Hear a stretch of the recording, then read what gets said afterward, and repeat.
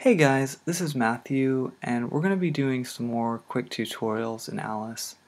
So I'm trying to kind of do two series. The first one takes you through the basics of Alice and shows you how to set up things kind of in what you'd have in sort of an introductory level college class. And those I'm trying to keep to shorter videos, and then the other videos are a little bit more in depth and kind of teach you some things that you probably wouldn't be able to find in normal Alice books. So what we're doing now is just the first series, the just getting you with a working knowledge of Alice. And I've done keyboard control already, and I've shown you guys how to like set up Alice and install it. But what I wanted to do is kind of walk you through how to, kind of a four-part series, how to set up a scene, add all the things to it, rotate objects, and that one's actually a cool tutorial, is how to make wheels turn and helicopter blades move. Then how to place different cameras so you can get different shots or have cameras follow things.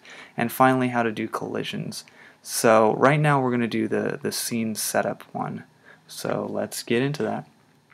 So you start up Alice, and when you start up it asks you what you want to do. So we're just going to do the Mars surface. So when it begins, like our goal right now is to do the scene setup, and you can see there's this little button here in the viewer window that says scene setup. So we're going to click that, and it takes you to the setting up a scene portal. So what you have is you have your 5 different categories here. Bipeds, which is like people and other two-legged things, your flyers, your props, which is going to be everything other than characters, so like wardrobes or castles or walls or roads or pretty much everything else besides these characters. You have your quadrupeds, which is like dogs, cats, anything with 4 legs, and your swimmers for your sea scenes. You also have these primitive objects that you can add, like cones, cylinders, spheres, billboards where you can put pictures and text, which is actually a really cool thing. We'll get into that in a later tutorial.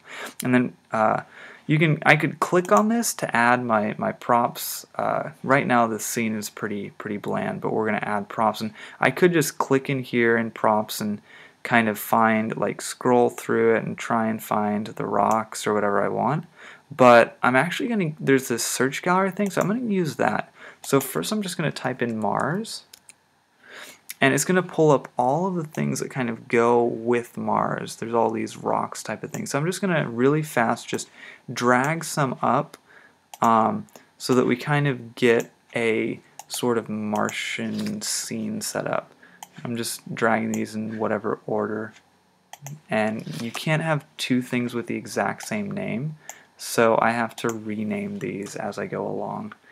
I may have missed like the right name. So we're just going to add these in sort of all over the place, just kind of randomly, so that it looks, it just has a nice Martian look. It doesn't look like everything's ordered out, and I'm going to move that so it's not a line right here. And then we'll probably add a couple more things. We'll add this plateau, which is kind of a bigger type of rock. Plateau 1. We'll add a plateau here maybe, kind of give it that scene. Gotta call that number 2. And I think we can probably add another one of these maybe right here. Now this is starting to look good, but I kind of want to add some other things. So I'm going to type in trees, or tree I guess, and just try and find a couple things that work. This tree trunk looks kind of cool, so we'll just move it off into the background over here and just click OK. Okay, that looks pretty good. Let's see if there's other trees we can add. I kind of like the Joshua tree, palm tree. Yeah, I think we'll just add the Joshua tree maybe over here, say, and just click OK. And notice that it doesn't get colored with that Martian red.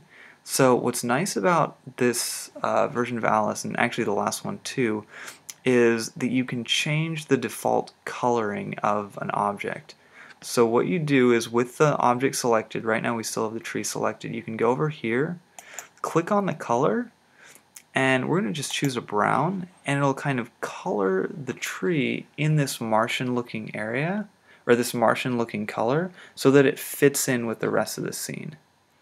And now the last thing we need is like our main character, or the person who we're going to be following through our maze. So we could either do an alien. I know that they have an alien in it. There's a couple different alien things. Or let's say for this one we're actually going to be doing an exploration. So I'm going to type in rover, and they have this sort of Martian rover thing. So I'm just going to take it in and drop that in. And then maybe it looks fairly large right now. So I'm going to change the camera, just go up a little bit. Actually, I'm going to not change the camera because that's a good camera angle, but I'm going to make the Mars rover smaller. So over here with the object selected, you notice I have this size properties and they're linked, so that if I change one, all three will change. And I'm going to change the width to 1. Just hit 1 and hit enter. Now that's a better size. I kind of like that, but it's looking, the front of the rover is facing us, and we kind of want the back of the rover to be facing us. So what I could do is I could just notice this yellow circle around the object. I could click that and just sort of move it, rotate it a bit, but I'm going to hit Control Z to undo that, or Command Z on the Mac. But you notice I can't do it like exactly. It doesn't say you've moved half a turn or 45 degrees.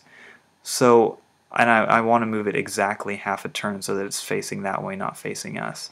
So what you can do is with the object selected, you go over to right past where it says what the object is. There's this little drop down arrow. Click on that. It'll say procedures, and you can choose whatever procedure you want it to do. So right now I'm going to go to turn. You can have it go either left or right.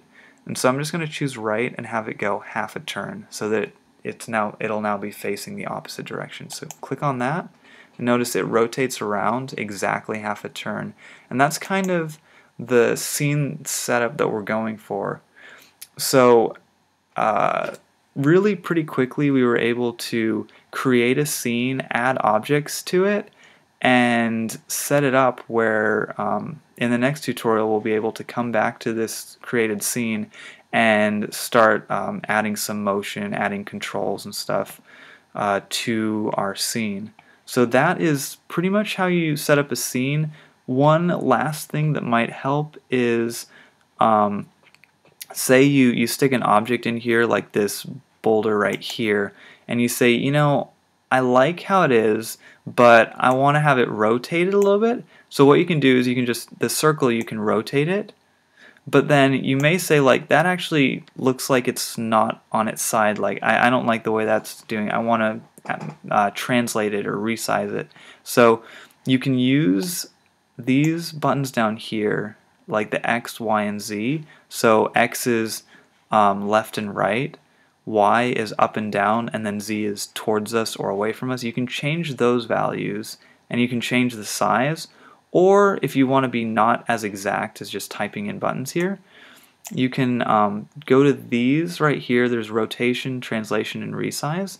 So if I clicked on rotation, it'll allow me to change any of those three rotation things.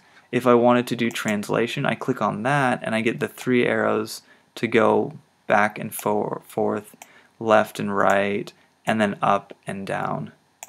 And then resize is obviously just making it smaller or bigger.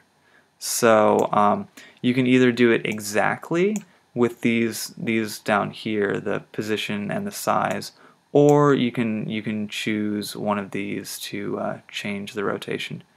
And that, for the most part, is everything that you need to know to set up a scene. So thanks for watching. Next tutorial we're going to be doing how to do object set up the object so that it's our main rover guy, so we can have it go backwards and forwards with keyboard controls and do object spinning. It'll be really cool.